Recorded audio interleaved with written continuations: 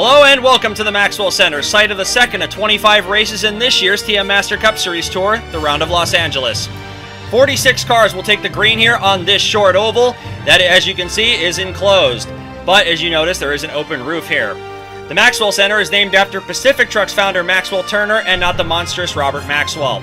Much like last year, tires are a massive issue here, as most of the field has been burning through tires a lot quicker than they'd like. And nobody wants to be the first one to pit under green here, because if you pit early and a caution comes out, you could lose up to 3 laps, effectively ending your race. That, plus the tire issues I already mentioned, makes this not exactly the most popular track with the drivers right about now. Speaking of the drivers, let's meet the starting grid. 46 drivers will take the green, led by Tom Moore in the number 4 Volpe, and Marco Diaz Castañeda in the number 9 Richter Motorsports car. Joe Olenek is in row 2, along with Ingrid Hadeland, who put in an excellent qualifying lap. Ryan Matthews and Kurt Pliskin in row number 3. Row 4, Luciano Salvarel and David Krikorian, who cut his teeth at Irwindale Speedway not far from here. Cameron Taylor and rookie sensation Saul Fischel in row 5. An excellent effort from Ben Atkins, the second Matthews car in row 6. And Chris Davenport is from 6 hours north of here. Yevgeny Kuznetsov in car 15, fastest new Liberty car, and Adrian Devereaux in row 7. Mike Malone, fastest promoter's option, and another good effort from Packer Carroll in row 8. Row 9 is Alessandro Rossini, the Italian, and Scott Bates, who comes from Oklahoma. Zachary Fitzwater, another promoter's option, is qualified faster than Arto Käkkinen on debut. Daniel Sharp and Jess Young are both making their debuts, along with Daffy Howard, whose end game is to finish a little higher than 23rd where he starts. Greg Woodard on the outside of row number 12. A good effort there. Brandon LaRoe and Truman Ellison will come from row 13. Liv Eklund, the rookie from Sweden, and Gaspar de Souza from Portugal. He has another promoter's option. Ian Cooper is going to make their run from inside of row 15, along with Craig Janser. Tony Durbin hit the wall in qualifying, but he's still qualified 31st. Lucas Grabbert in car 34, also having a solid weekend. Zach Webster, Mason Yokoyama looking for improvements. Yokoyama fastest independent. Ashby hit the wall in qualifying as well, along with Chuck Johnson. Timothy Ruiz has had some issues all weekend, but they look like they've gotten them sorted for the race. Gareth Hunt along with them. Serrano and Lester have both had interesting weekends so far. Lester's team is from around here. Ike Durbin and John Dilks are having about the weekend they were expecting, from what I understand. Freya Mast and Daniel Leckleiter in row 22. Clay Gibson and Nathan Ormond all had issues in qualifying, and that's why they all start as far back as they do. Ormond in particular has got a bit of a heartbreak there because didn't set a time in qualifying, but had he done so, he probably would have been about 34th, which is a big improvement from where he was last week. And hopefully they can get through this race without any issues. Anyways, the field being led to the green by Tom Moore. That's a late start there, but I'm not surprised given the length of this track.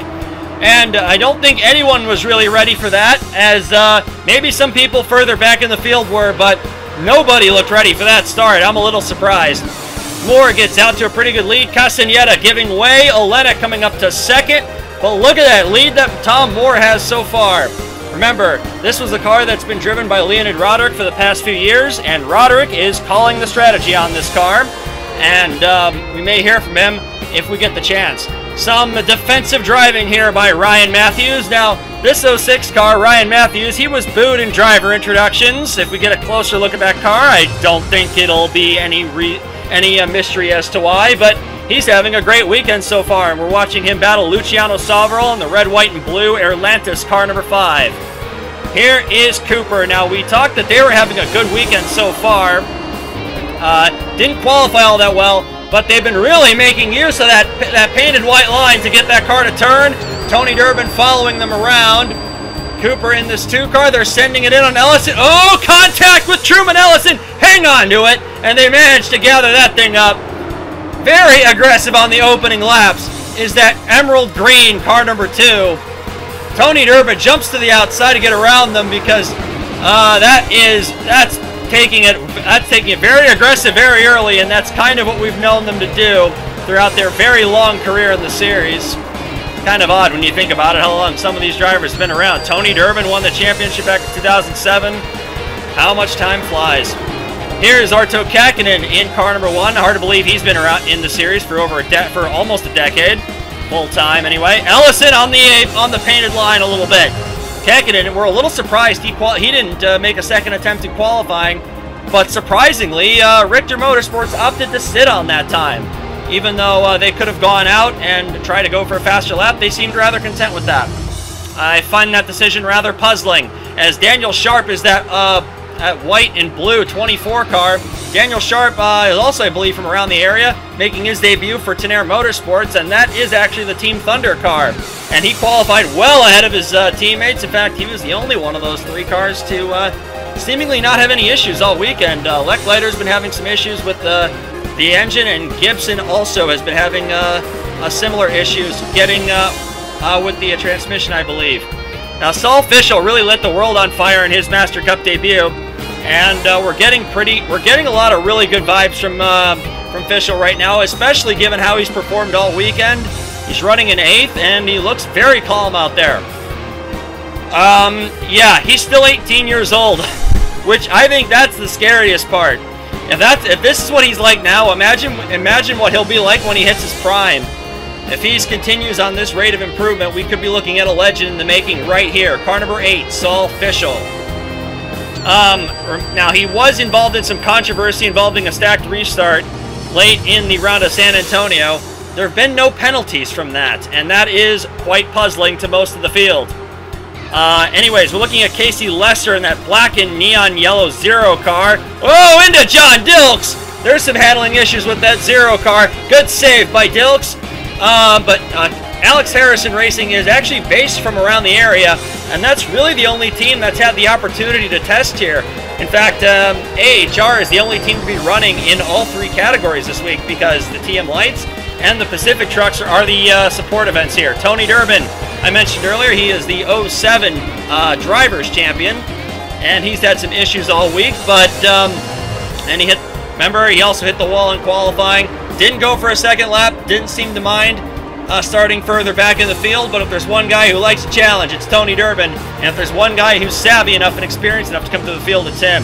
Here's Jess Young, the Hong Konger, making her first start in the series. Yes, Young was on the Lynx Racing development list, but and some people thought she might have been in with a shot to get the 11 car instead of Liv Eklund. But Young apparently turned it down, because remember, Young did not run the entire schedule in the TM Lights last year. This is Young getting her first start, along with Daffy Howard in the 00 car, in the Duck Machine, driving the Hal Rucker car. This is a very popular entry here, as much as it should be. It's a very resilient competitor, looking, oh, Young, wide! Very wide there for Young in the 39, but it's a very resilient competitor and a very resilient car. Some people describe this car as handling like a bit of a bucking Bronco earlier in the weekend, but as long as he doesn't get flipped out, as long as he doesn't flip around the arena, I think he'll be fine. And given that it's a lot harder to flip a Master Cup car than anything else, I think Howard will be doing all right. There's no relation between him and former champion Joseph Howard, but Daffy Howard having a very strong debut weekend, as we're watching the 2 leaders, Tom Moore and Joe Olenek. Looks like last weekend almost, doesn't it? As they encounter lap traffic, they've gone by Gareth Hunt in the 42, closing in on Johnson in the 32 car, that distinctive Calursa car. And that's Ryan Matthews closing in on them, I think, as well. A lot of the back markers here, they don't have to be all that nice here, especially because they're trying to stay on the lead lap. Whoa, Ysaye! And that's what I was talking about. There's the general rule of thumb is that as long as you're trying to stay on the lead lap, you are entitled to fight the leader, because if a caution comes out, that can really help out. That can really help your situation out. Here comes Matthews in that 06 car.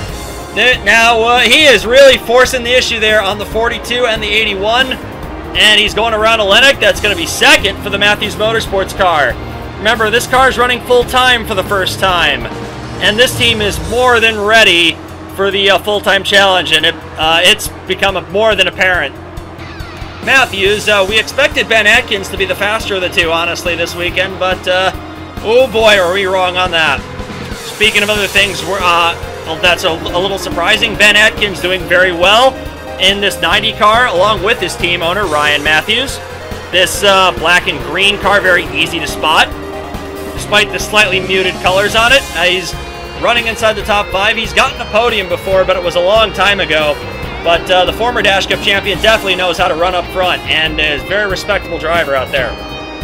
Castañeda has fallen back to 8th in that number 9 car. He's trying to hold off Cameron Taylor. There is Chris Davenport, the 17. Davenport throwing it in. Davenport not giving Fischl too many options there. Chris Davenport, what a run that he's having. This is a different Chris Davenport, I think, that we've been seeing lately. Then again, it also helps that KLTV is no longer telling me what to say about him. Davenport is having a very strong run. Atkins, big slide there. Big wiggle from the 90 car. Davenport taking advantage. Remember, I said Davenport from far up north. He's not from Southern California. He's from Northern California, and he will have a home race proper this year. As Tom Moore has now run into Nathan Ormond in that 95 car. I remember saying Ormond had some issues in qualifying. Yeah, it's showing that car was faster than what he showed, not having a time in qualifying anyway, because he's made his way up through the order a bit, and Tom Moore, the race leader, is having quite a bit of problems catching him. I almost wonder now if Moore is pacing himself and using Ormond as a benchmark, because that wouldn't be a bad thing to do. No, he's going to try to get around him. Well, that's a commentator's curse if I ever heard of one, but there's worse commentator's curses you could have, I suppose. Most of the field was expecting a lot of yellows today, especially given the high tire wear we're seeing, and not only that, the long pit lane, meaning that I don't think too many people are going to be hitting the pit lane under green. Okay, now Ashby as a driver, I'm surprised, hasn't gone anywhere. This 55 car has been mired at the back of the field all race long, whereas both their teammates have been running very strongly. So they've definitely got a mechanical problem on that car that's been going unaddressed all weekend. And I'm not sure why they haven't caught it, or if maybe they just haven't been able to find anything to do with it, because Ashby, more than a capable driver out there. Got several averaging about 1 win a year in the series, which is not a easy thing to do. John Dilks in the 68 car trying to stay in the lead lap. He's in 36th right now.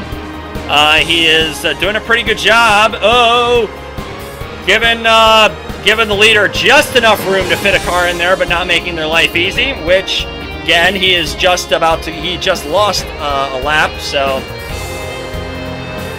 while it might be rather annoying for Tom Moore, it's hard to say it's entirely out of line from him. Here is Zachary Fitzwater, the Australian driver. Makes his, I understand he makes his home in Pennsylvania these days. The Fitzwater 59 car running up in 13th, his Master Cup debut. Not his first attempt, I don't think, but this is his first start. He's having a pretty decent run, and he's, again, running solidly in the points, as you see. 13th, trying to run down David Krikorian, who, of course, has got more than his fair share of laps in short tracks in California. As you see, going now through the grid, through the order, rather, several drivers have lost a lap already because this is a much longer green run than I think many of us were anticipating. Similar to last week, I think whenever we anticipate a lot of yellows, seems like we get lots of long green runs, and of course, what happens when you anticipate a clean race? Well, yellow fever, seemingly. Davenport in car number 17, trying to run down Luciano Savoral to try to take over the 3rd spot. That is still a surprise. Tony Durbin in this 12 car is a man on a mission here. Up to 27th, he's really beginning to march his way through the field. And who's to say? And well, if this shows anything, it shows that when you put a fast car at the back of the field, you get some fun things to see them try to come through the field. And Tony Durbin definitely was up to the challenge. Malone, he's the driver he's going by in the 05. Tony Durbin in that car number 12, making up a lot of good time. Now up to 26th place is Tony Durbin. Now who are we looking at? Arto Kakinen is now in a sandwich of 2 Lynx cars.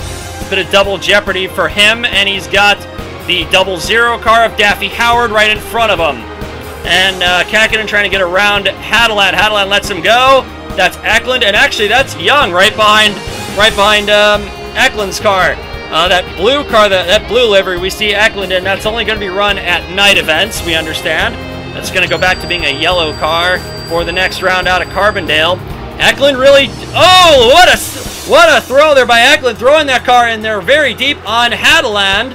Another look at that, I think.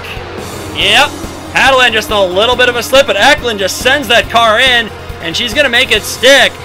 And Hadeland and Eklund, they have kind of been, they really have seemed like quite the odd couple over there at Lynx Racing, and the sort of war of words in the press has kind of continued. with Eklund saying that Hadeland will be in her mirror before she knows it. Well, anyways, Adrian Devereaux in car number 74 is coming off of his win at Remembrance Field with, honestly, I'm a little surprised he hasn't done much of anything so far. He's mired back in 22nd place, and I'm not seeing the usual kind of speed that we see out of Adrian Devereaux. However, we are seeing that speed out of Chris Davenport in the 17. Davenport onto the apron! That could have been a disaster. Chris Davenport is he's getting a little bit of help from the 95 car. Ormond holding his line. Salvarol not able to really do anything about it because the 17's on his inside. Very clever driving and very clever racecraft by Davenport to box Salvarol in behind the 95 of Ormond. That's not going to be good for the tires in that car, though, I guarantee you that. Joe Olenek now closing in on, that is Daniel Leckliter in the 10. They've had motor issues, engine issues, I should say, all weekend long. And Leckliter, a very credible driver in his own right, but you got to get by him, first of all. And here is the 13 car, David Krikorian coming in on Packer Carroll. Did they make contact there? I don't know for sure. And, oh, I saw something out of the 13, I think. I'll have to see. Maybe that was nothing. Hopefully not, anyways. Krikorian having a good outing here in front of his home crowd. He's running in 12th place. See what happens to the 13. He's been running very strongly for the Hottest Walter team all year long. And, yep, there was something under there. We got a fire. Fire in the hole for David Krikorian. That's going to be a yellow. He's going to be an early retiree. And unfortunately, Krikorian out early. All right, buddy, heads up. Inside line 12, 25, 39. It's those first two you got to worry about. Let them go if they're going to give you a problem. If you got to let the 5 go, let him go. He'll burn his tires off like he always does. Leonid Roderick with some glowing endorsements there for Luciano Salvarol's long-run pace there. And they get the green flag here on lap 68. As you see, Moore now pulling out a bit on Tony Durbin. Luciano Salvarol is going to be right behind him on the outside. That is Brandon LaRoe in the 25 car. Roderick advising Moore not to mess around with Brandon LaRoe, who is one of the better super sub drivers in the TM Light Series over the past few years. Of course, LaRoe very, very capable in that division, as we've seen. And LaRoe goes right on by. That is Young in the 39, who is a little bit of an unknown quantity, but Young, a very capable driver, but also one of the more low-risk drivers, I think, out of Lynx's driver development pool. And at that stage of your career, that's not a bad thing to be. As Salvarol not exactly getting that 5 car on the low line either. Looks like they're going to let the lap cars go and fight amongst themselves. Salvarol sees an opportunity. Is he going to go for it? Looks like he is. It's Gasper de Souza on the 30 car as merging from the pit lane. I'm not sure why. And Salvarol goes by, but de Souza well down the order now. Very unfortunate for him. As we look now at Joe Olenek in car 23, who's trying to get around the 90 of Atkins.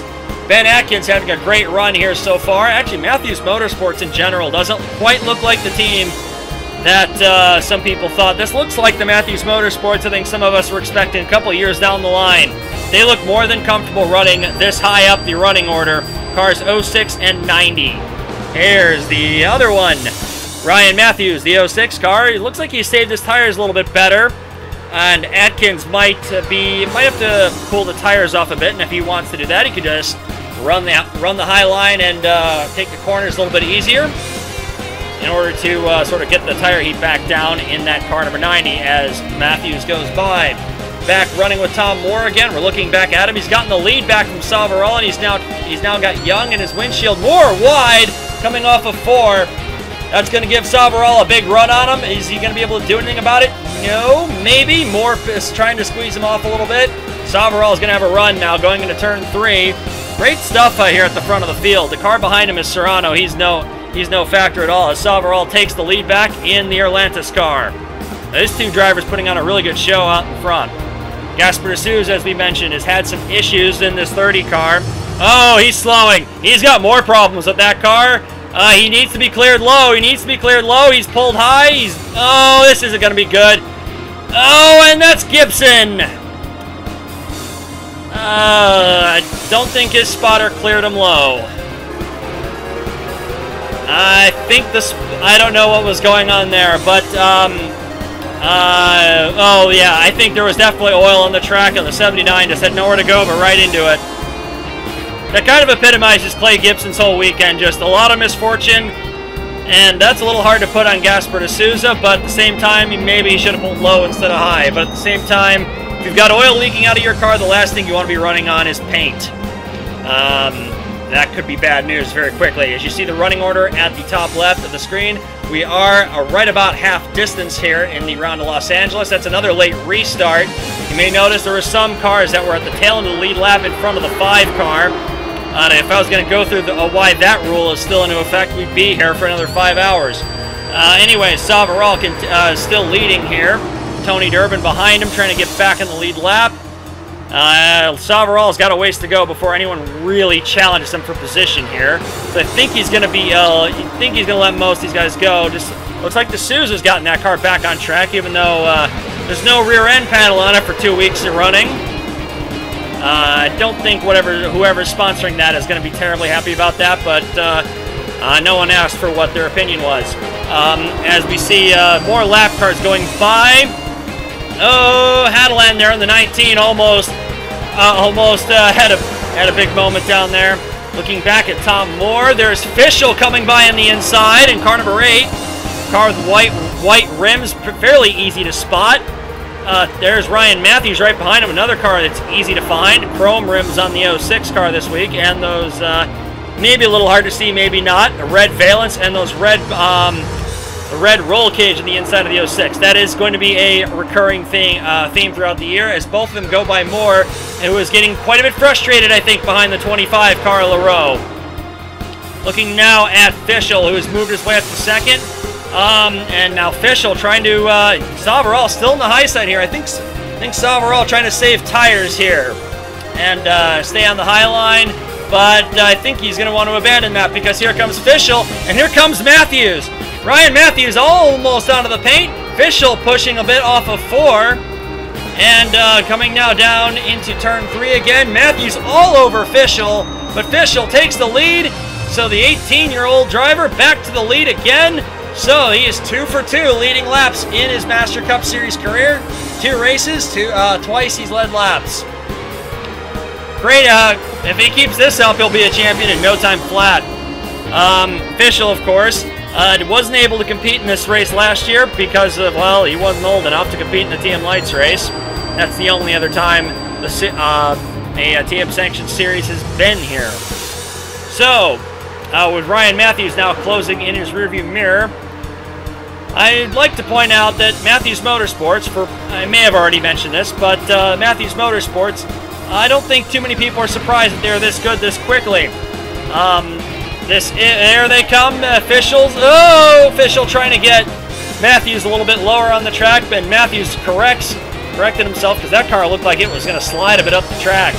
So 6 car looks like he's getting faster and faster though as the run goes on a bit longer. Was Fischel a little bit wide there. Matthews, that 06 car looks very, very loose on the inside line, and Ryan Matthews is an old enough driver to know when it's not enough to push it, and when it's okay to just throw it in there, and he'll know that it's going to stick. Fischel giving him quite a hard time going by though. Matthews is going to fall back in line a bit. No, he's not. He's just trying to get Tom Moore's attention. There he goes. Big run by Matthews, and is he going to make the pass stick going into 1? Yes, it looks like he is. New leader, Ryan Matthews, in car number 06. Matthews Motorsports leading laps, and it's great to see.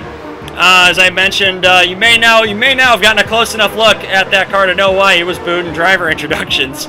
Anyways, we're looking back at Scott Bates at car number 6, running in 5th place. A very quiet 5th place, I'd like to point out. So, as the Volpe Racing Team, not the only Volpe cars having good runs today. The Team EFR cars are as well. Bates in this car number 6 has been having a quiet weekend so far, which is something you'd like to see. Adrien Devereaux is now beginning to show a bit more pace as the Frenchman beginning to hunt down Joe Olenek, and he's running in 10th. The ACAB car, very well received among some parts of the crowd here in LA. Devereaux looking for a championship for the Michelin Sons, and that's something that, despite how long they've been in the series, they've never done with their flagship car. Hard to believe with the number of races and championships they've won that it's never been their flagship car that's won any of them. As Fischl takes the lead back. Car number 8, Saul Fischl now back on point. A great move there, and it looked like he might have been getting a bit of a hurry-up from that number 4 car, the Aperture Science Volpe of Tom Moore.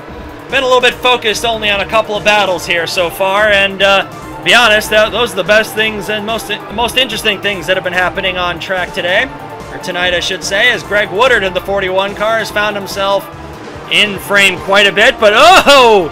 Woodard holding off Fischl, and that's not gonna earn too many. That's not gonna earn him a whole lot of gratitude from the Saul Fischl camp. But anyways, on board now with the car number 4 of Tom Moore.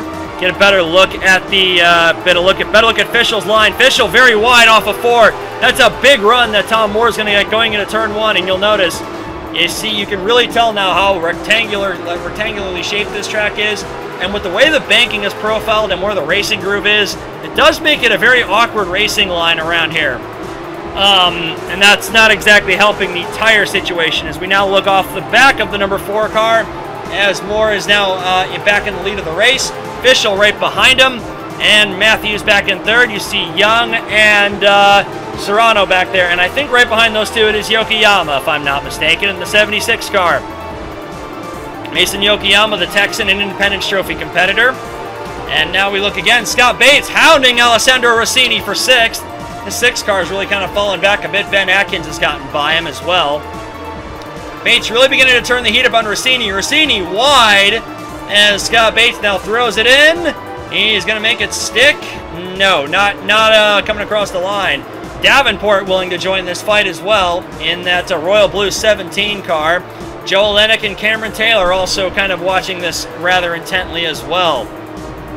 Scott Bates moving his way back up into the 6th position. So Scott Bates move him back up, and we'll see what he's able to do in the Scotty TV car.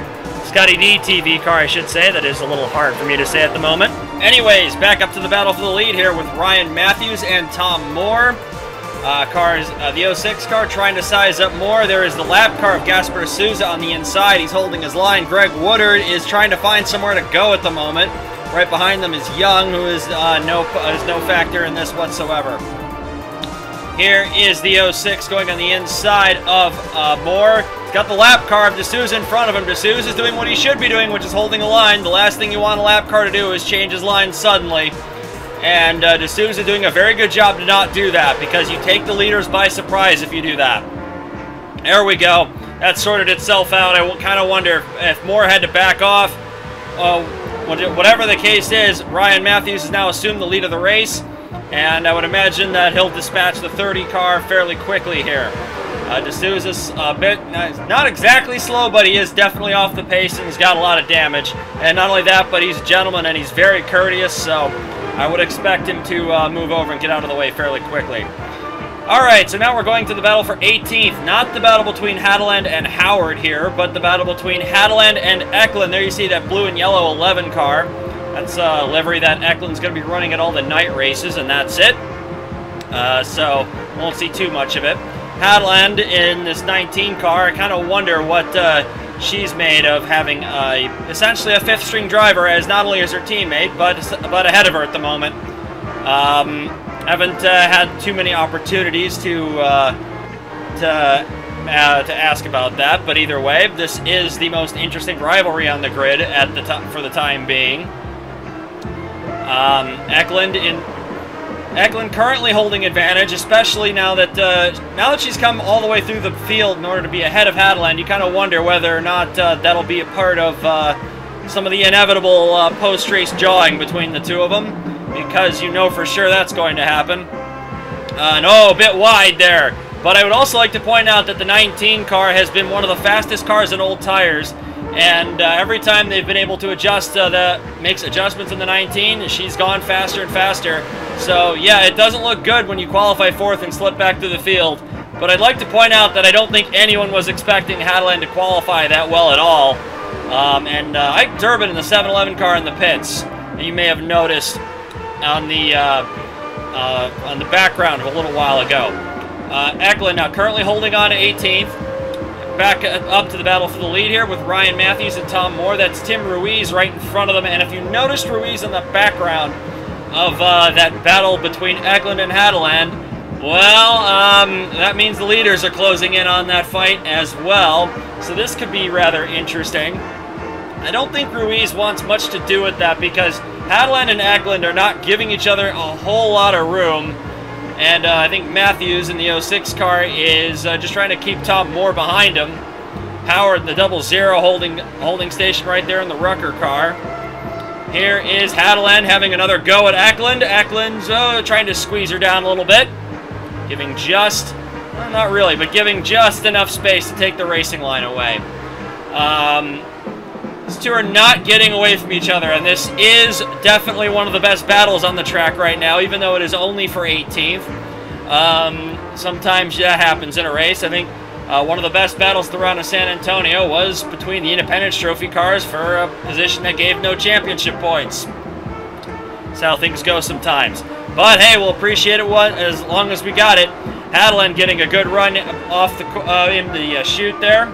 I'm getting tongue-tied rather quickly. The battle for the lead is starting to heat up behind them, so let's see if we can switch over to that. Here we go. Tom Moore now having a run on Ryan Matthews, and now I kind of wonder if Moore ceded the lead to Matthews a bit, because he's making this pass look kind of easy. And I wonder if he was just letting Matthews get away a little bit and to try to cool his own tires down and to avoid any entanglements with a slow lap car. But Matthews trying to have a comeback here. No, not quite. Tom Moore able to get to clear him, and Moore now is going to have to deal with a couple other cars who aren't so willing to go off the lead lap. Because Eklund got really wide off the off of 4 there, and that's going to be a bit of a hard stopper for the spotters. I would. Especially since, given where we are, I think we're going to have another round of pit stops. It'll probably be under green. Hold your breath, because there's not a whole lot of room in pit entry and pit exit. But Eklund here in this 11 car, trying to get underneath the 00 car of Daffy Howard in the duck machine, as Hadeland beginning to pull away from them a little bit, from both of these two. And we're on board the Slam Cam now with the 00. That is Hadeland. Oh, Hadeland very wide off of 4. Very, very wide. That's going to be something Howard's going to take advantage of. Now, that's a smart move by Howard to let those two just kind of wear each other, to let the two Lynx drivers wear each other down a little bit. And just kind of stick his beak in there, get a little bit of the apron. But that car, the 00 car is handling so well right now. And he looks like he's going to be able to get by Hadeland and take 18th place. That's the type of veteran driving, not common among debutant drivers, but Howard not exactly the most unknown driver in the world. At least definitely not this car here. One of the more anticipated promoters option one-off entries that the series has had. And yeah, it looks like he's going to be able to get around Hadeland. He's going to have the inside line. But look, there's the 11. Eklund is right there as well. So that rivalry is going to be all back. Is going to be back on again.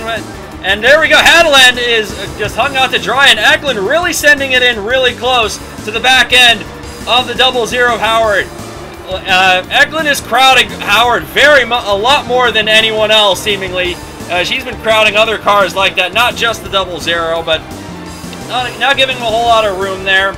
I think Howard is going to let her slip underneath. Yes, and there goes Eklund now. I want to talk about how far back Eklund was a few laps ago.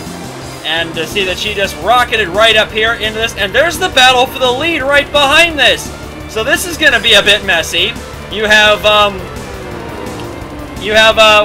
one of the hottest intra-team rivalries in the grid. That's right in front of the battle for the lead. This could get interesting. And Ryan Matthews is not giving up because he's slowly starting to creep back in on Tom Moore here. Hadeland in the 19 might get a bit of, have to cede a place here, but might have to cede that to the 4. But I don't see her exactly moving over. She is defending that line quite aggressively. She's gonna force Moore to make a move, and now they're getting around the 0 of Casey Lester. Lester having a pretty decent outing, even though he is going another lap down in that 0 car, that black and the neon yellow car. Tom Moore gonna be able to get by him fairly easily, as Howard putting all of them in his mirrors. And here is Ryan Matthews going under the 0. Matthews gonna have another run at the lead here. Hadeland very wide off the 4th corner, and that could be it as far as the battle for 18th. Oh, Hadeland not exactly playing nice with the race leader here. It's nice to see that you have rivalries so intense that they're essentially affecting the battle for the lead.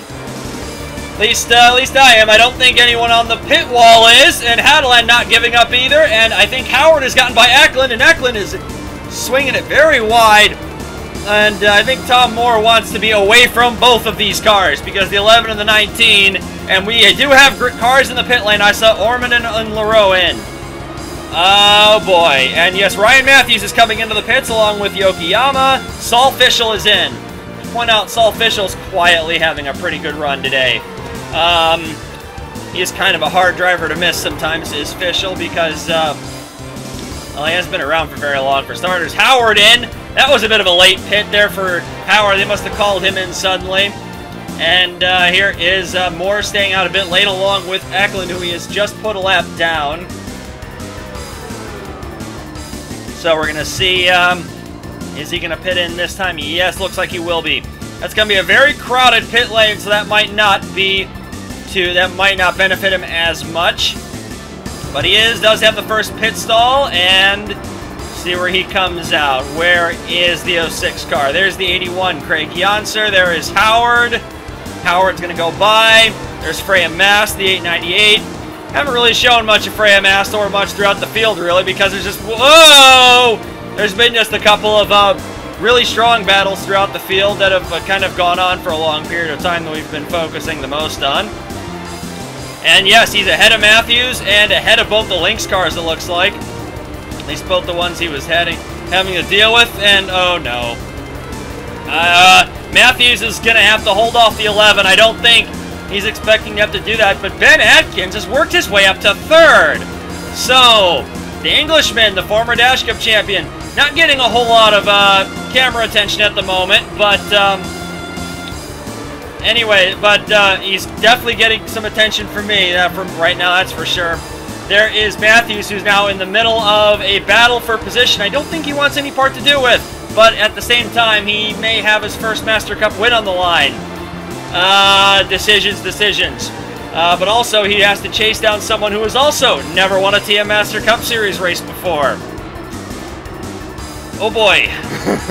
Sometimes, and Eklund's going up, swinging it a bit wide. I think that might be to let him go, but I don't think that was on purpose. No, I don't think so either, because Eklund is not giving up. Eklund, I think, is trying to prove a point here. You kind of wonder now what's going on with.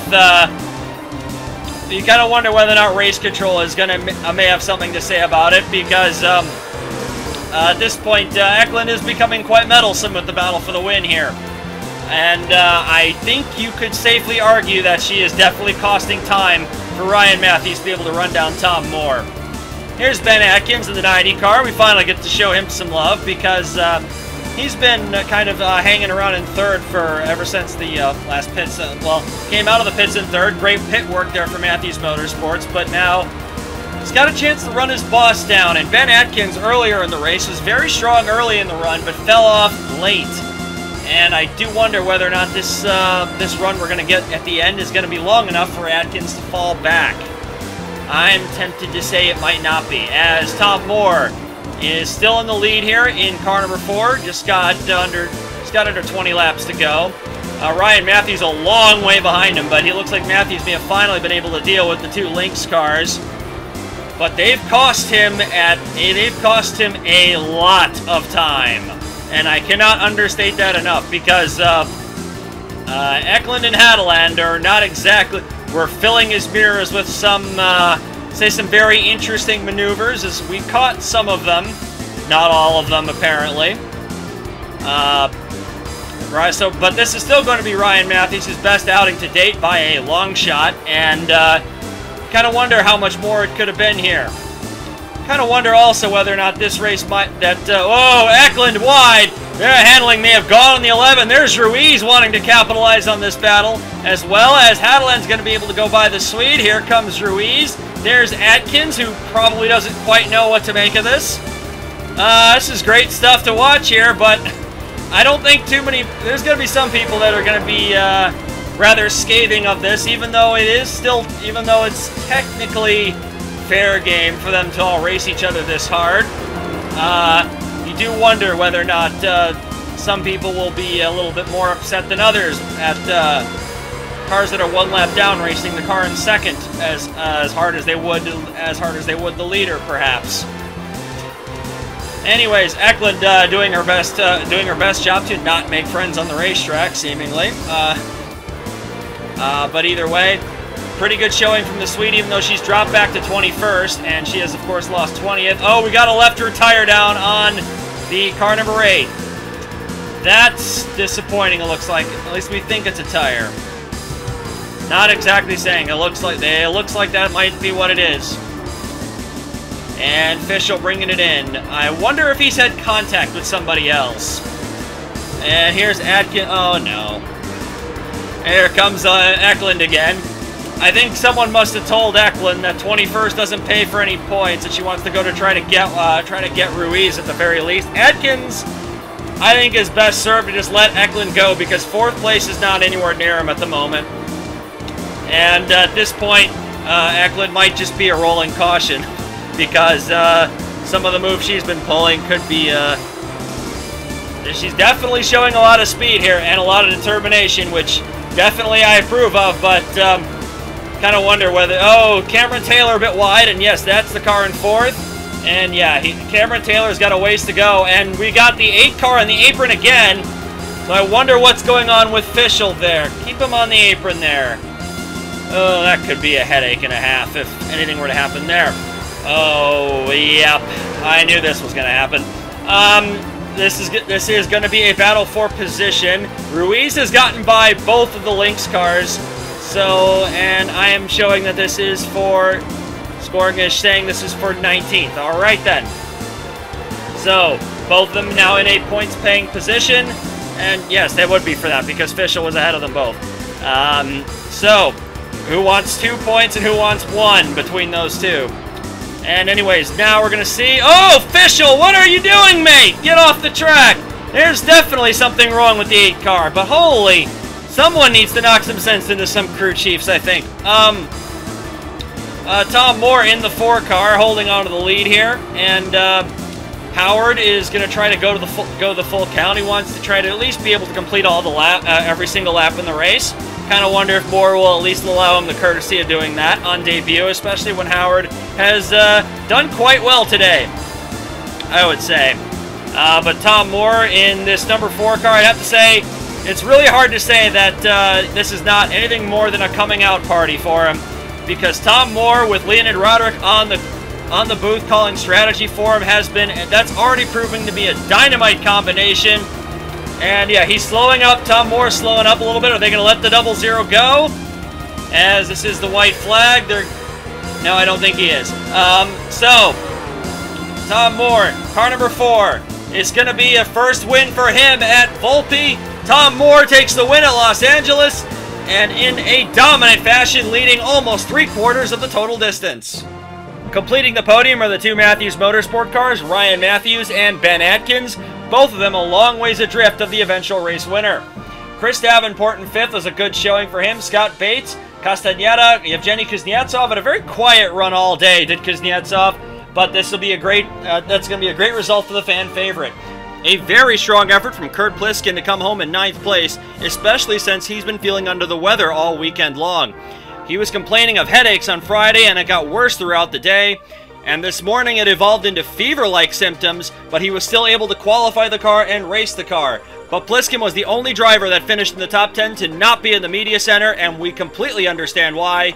To be honest with you, it's a miracle that he was even medically cleared to drive in the first place. Whether or not you think that shows a lot of toughness or carelessness is up to your interpretation. That being said, a good effort from him tonight. Alessandro Rossini completes the top 10 with a solid effort in the number 3 Volpe. And on the right column, you'll notice people that had very quiet days and people that had very eventful days. Arto Kekkonen had a quiet run, so did Joe Olenek, Adrian Devereaux. Tony Durbin was able to stay on the lead lap, I'd like to point out. And Zachary Fitzwater, a strong debut for a promoter's option. Bad pit work cost Luciano Savoral a better result than 12th. Daffy Howard and Tim Ruiz were basically sitting in the $75 seats for Ingrid Hadeland and Liv Eklund, doing their best to irritate as many people around them as possible. In her post-race interview, all Eklund had to say is, quote, well, if they're faster than me and they really are a lap ahead of me, then pass me. That's probably going to go over about as well as a root canal with some other teams on the grid today. Given that Timothy Ruiz came from 37th on the grid to finish ahead of both Eklund and Hadeland, I don't think he's going to be one of those people disappointed in how they were racing each other. So this is going to be fun. Something else that's looking quite fun are the driver standings after 2 races. And one thing you see at the top are 2 former Team SAR USA teammates, Tom Moore and Cameron Taylor. So while it seems quite clear that Peter Keyes' old operation had a great eye for talent, they clearly couldn't get out of their own way because Moore and Taylor are clearly some of the better drivers on the grid at the moment. That being said, we're still very early in the season, and there's probably going to be a lot of volatility in the Drivers' Championship standings for at least a few races. You'll notice Kevin Dwyer is still 17th. He only has 1 start. His next planned start isn't going to be for a little while, so he's probably going to drop out of the top 20 unless something really weird happens. One look at the Independence Trophy, and Mason Yokoyama is on top with 76 points, the Texan leading the way. Remember that the Independence Trophy only counts the best 4 results across the whole season. So, these guys could qualify for a special event and could essentially get a mulligan result if they're able to do well enough in that race. Before we even think about a special event, the series is going to head to Southern Illinois near the Kentucky border to a little town called Carbondale, which will play host to the 3rd round of the championship. If you'd like to watch some previous events in the series, check out this list over here, or check out this video from a friend of the show.